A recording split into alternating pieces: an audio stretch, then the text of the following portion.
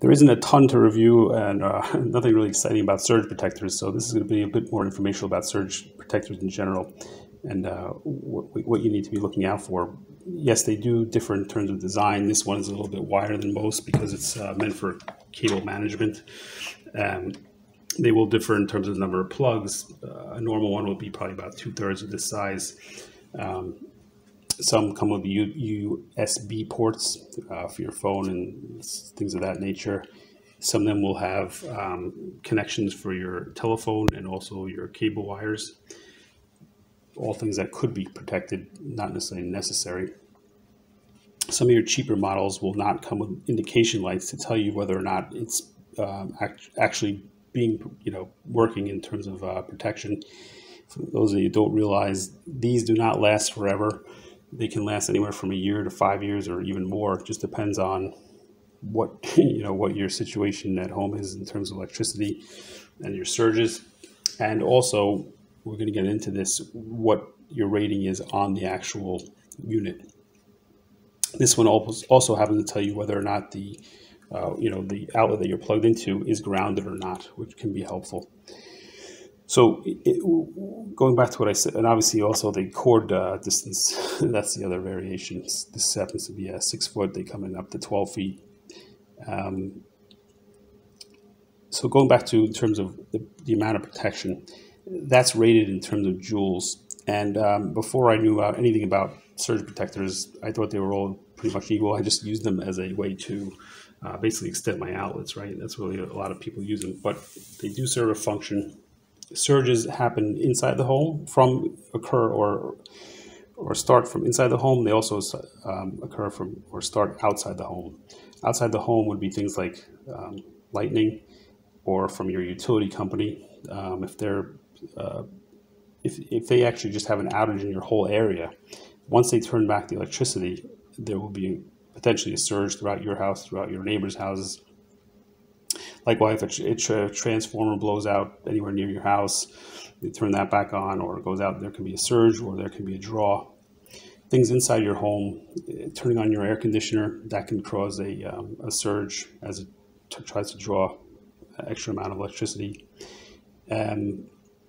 Also, space heaters, those little electric heaters, when you first turn it on, those draw a lot of electricity, and then when you shut it off, there's actually extra electricity in the line because it was drawing 1,800, 2,000, 4,000 watts.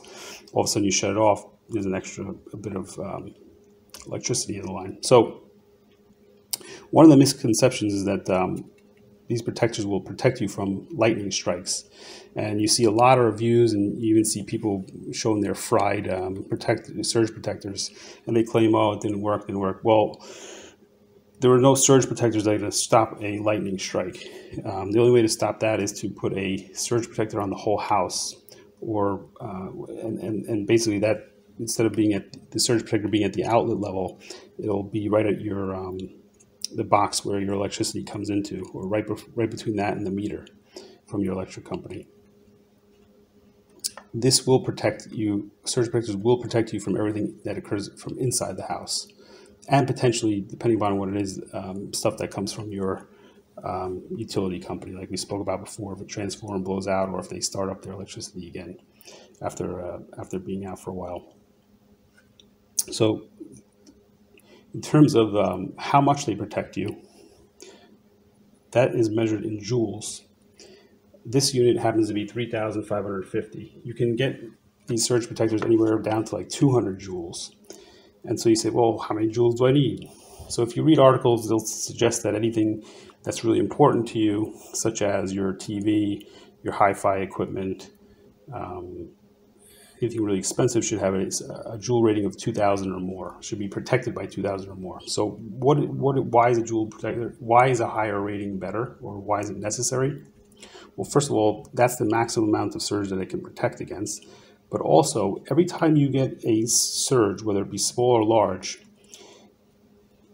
and this unit does its job, it actually breaks, like, there's components in here that sort of break, and they're supposed to break. That's what allows them to protect your equipment. And so let's say you get a strike of worth 200 joules. if this started out as a 2,000 joule protecting unit, it will now only have 1,800 joules of protection left. And so with each subsequent surge, you're basically going to wear down your surge protector. And that's why they don't have an unlimited lifespan. And nobody can tell you exactly how long it'll last because they don't know how many surges you're going to get in your home or your apartment,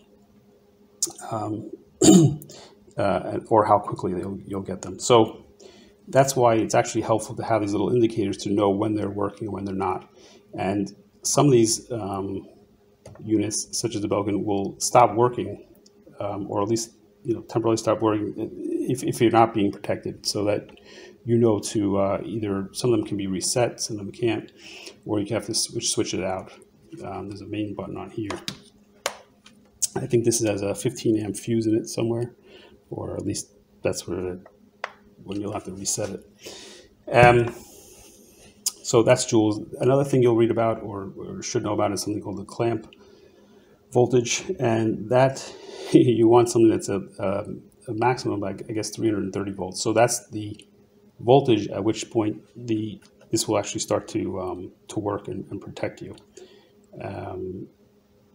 What else? Some of these will claim, Belkin claims it, I think Triple Light also, and some of these they offer you, $200,000 protection. Well, forget about that, because if you read the fine print, as I started to, it's ridiculous with what you have to have signed up for, the hassle that you're going to have to go through, the filing. It's almost worthless. But do keep your receipt if you want to go through the headache. So this particular model also has the inputs for telephone to protect those. It's got the cable management. It has a flat plug. Some of them do, some of them don't. It's just an added feature. At the end of the day, I got this. It's 3,550 joules, and I paid around $16 on Amazon on sale. I don't know if it's still on sale. I'll put the link below. But if you can get that kind of, anything over 2,000 is worth it. A, because it'll protect you against any large surge, but also any kind of, multiple surges. You don't have to worry about replacing it after, several years, ideally.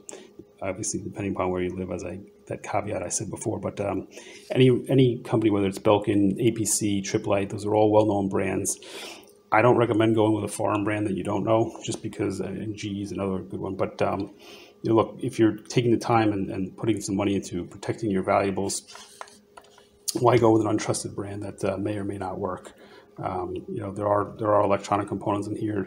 Those clamp values do differ among some of these, and so you'll want to check those out. But look, I'm not an electrician, but if you have any questions, I'm not an engineer. I will do my best to help you. Please put them in the comments below, and I'll get back to you as soon as possible. If you found this at all helpful, please do give it a thumbs up, and if you'd like to see more, subscribe. Thanks for joining me, and I hope to see you soon.